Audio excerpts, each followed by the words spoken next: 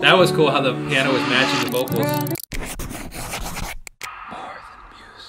What's going on, everybody? Welcome back to my channel. My name is Jacob Restituto. I'm a musician from Northport, New York, and welcome back to another reaction video.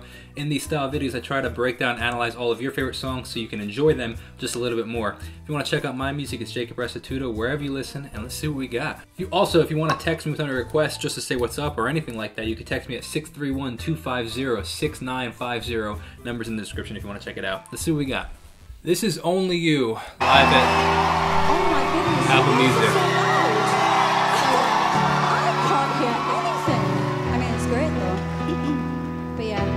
So I've talked about that a whole bunch of times, that the way that the crowd is being picked up is likely not actually from their microphones. It's probably something from what's called a crowd mic.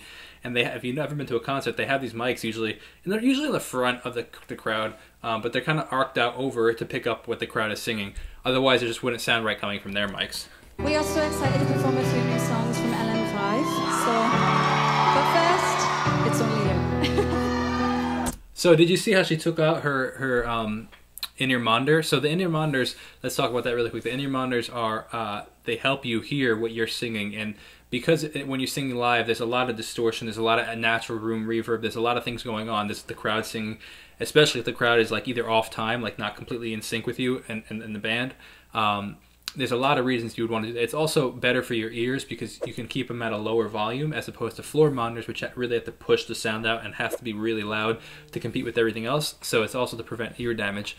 That being said, you want to hear they're sound canceling because you don't hear the outside. So you want to be if you want to hear the crowd sing, you want to hear how you think you sound through the monitors, like the actual stage. That's a couple of the reasons that you'd want to pull them out. So she's speaking to the crowd, so she wants to hear the crowd, so she wants to pull it out. But when you use in-ears, you have to trust your sound guide to trust that it actually sounds good out there, because it's a very different sound inside of your monitors than it is outside. So you have to trust that you have a good sound guy.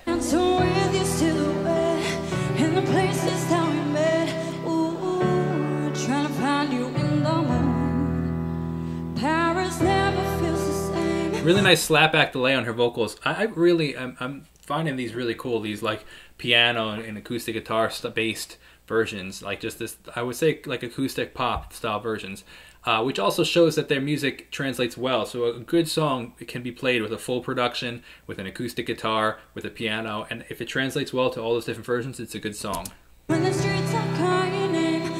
That was cool how the piano was matching the vocals.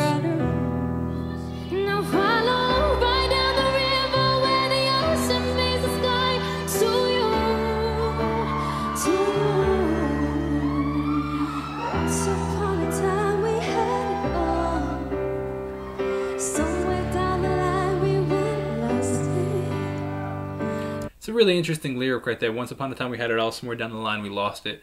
I think that's pretty just well written and well said, and it's, I'd say, a stereotypical thing to say, like not stereotypical, but a very I guess cliche thing to say, but they said it in a non-cliche way, which is refreshing.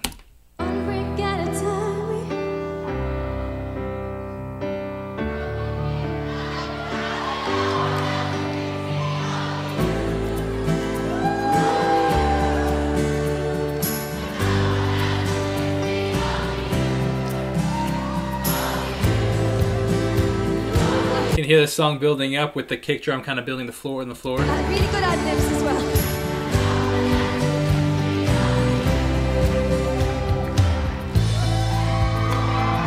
Oh, very cool transition.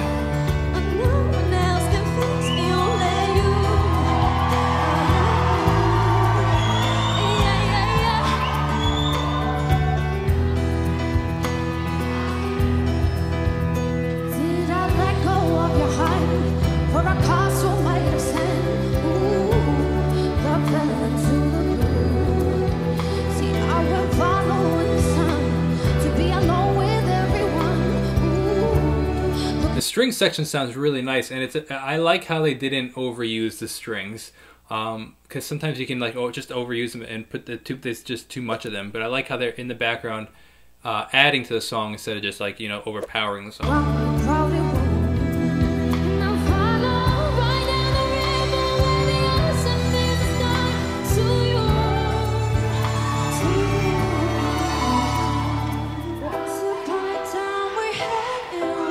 I like how for the chorus it kind of comes back down, and then like the verses are the big part. I think that's cool.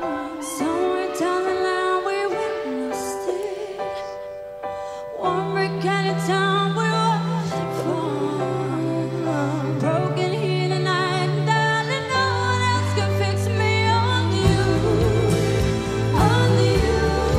yeah. And no one else can fix me. Only you. So I saw a performance of them recently, and I was commenting on how they, you know, it can be a little awkward just standing up there in front of, like, you know, all of these people, and like if you, especially if you're not singing, but they look a lot more comfortable in this performance, even though when they're not singing, than they did in the last one.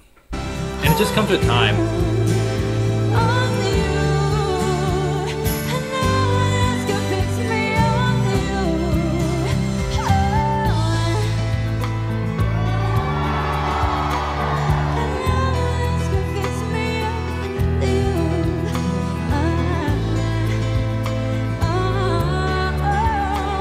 And no one else can fix me. Only you. Only you. Only you. Got this bossa nova kind of feel to it. And no one else can fix me. Only you. Only you.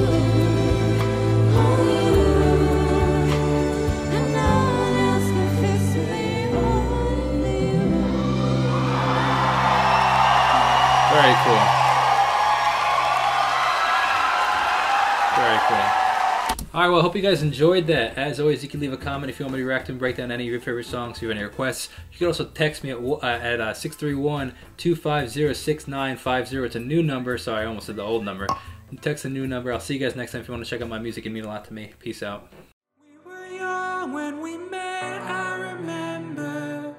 Told you then, tell you now, you're my forever. Take my hand, everything will be alright. With 10 years today, 100 more I pray. From holding hands and always my forever, and always looking back, always seems so beautiful. From nervous days to all